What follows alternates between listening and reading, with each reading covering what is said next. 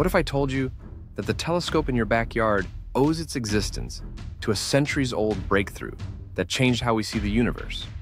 Imagine it's a crisp night and you point your scope skyward. That moment traces back to the first time a curious mind peered through a primitive spyglass, unlocking secrets of the cosmos. The earliest telescopes weren't high-tech, just simple tubes with glass lenses barely stretching a few feet long.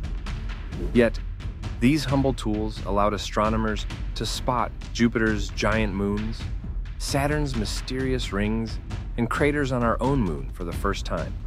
Vivid paintings showed these discoveries, inspiring future scientists. Fast forward to today, every mighty observatory, from the Hubble Space Telescope orbiting 340 miles above Earth to rovers exploring Mars, carries the DNA of those early inventions.